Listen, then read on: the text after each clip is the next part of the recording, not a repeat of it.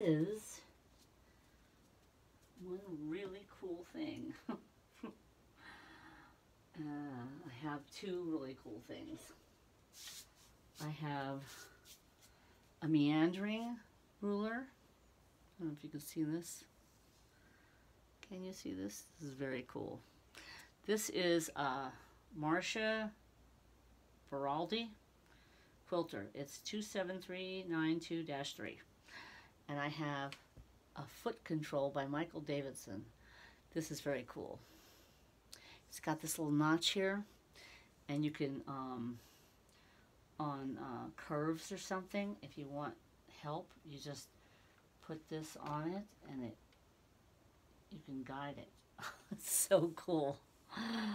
Anyway, I can't wait to use this. I'm not using it yet, but when I have applique or something, I can use this. It's very cool. Anyway, anywho, what I'm doing now is this.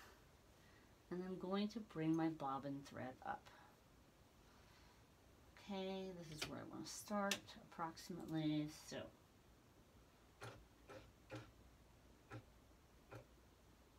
just move it. Voila. Voila, there it is. There is my bobbin thread. Yeah. See, there it is. Okay. I've got my bobbin thread now. And my thread is under the foot. It's beautiful. Okay, now, what I want to do, because this has an entrance, see? I don't know if you can see that. There. It has an entrance. Isn't that cool?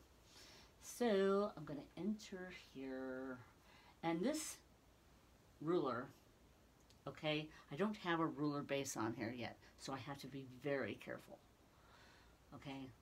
I cannot let this pop up, and if you don't have a ruler base, that's what you have to, this space is my space right here.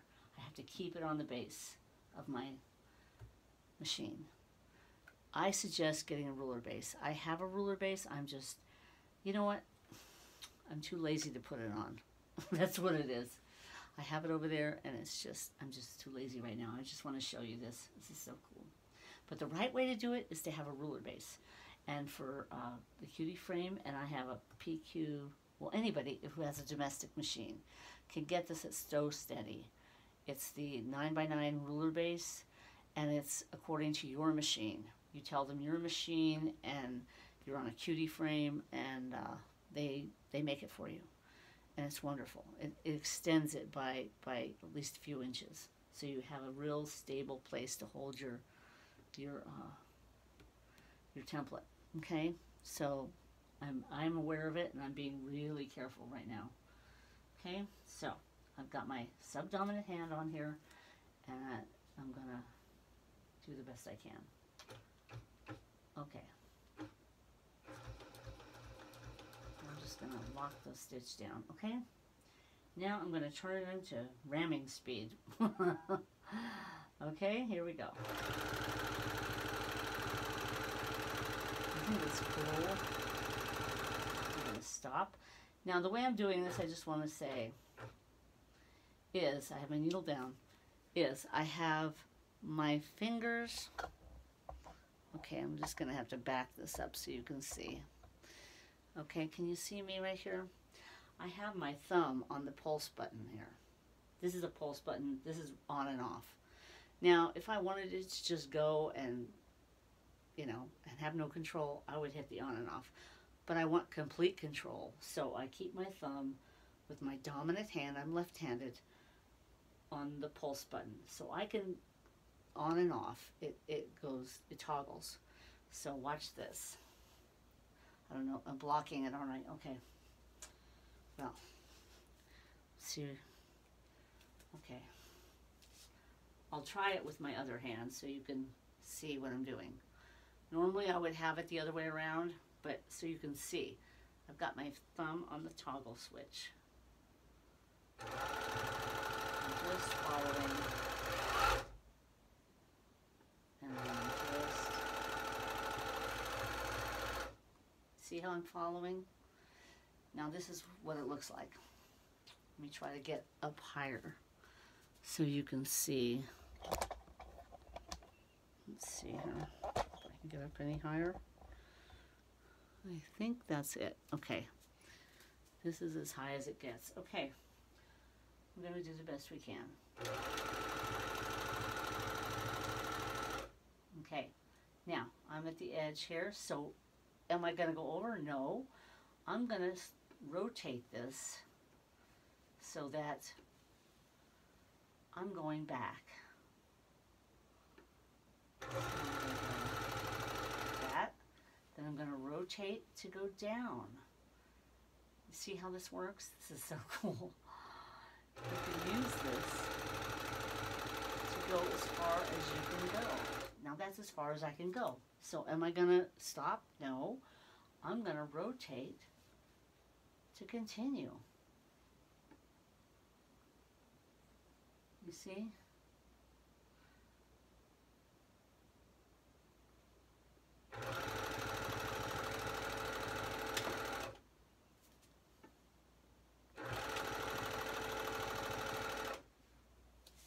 I'm going to switch hands because the position of this.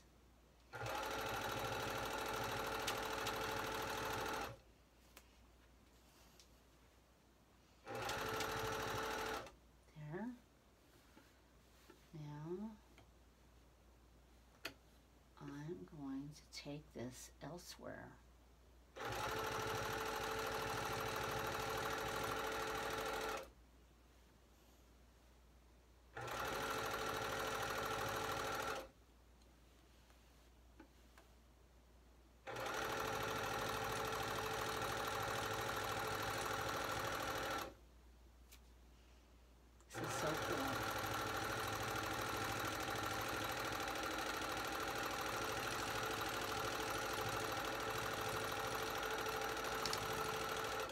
Okay, now look at that. I went all the way across, and it's a real meandering stitch.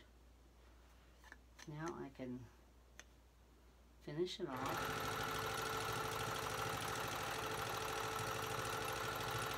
It actually trains you how to do meandering stitch really well.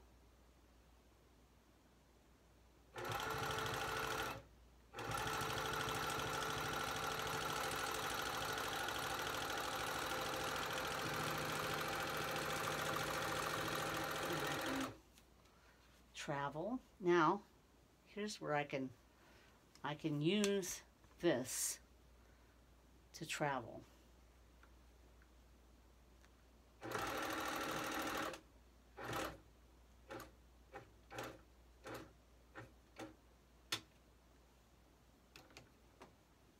Okay, that's as far as I can go, this far.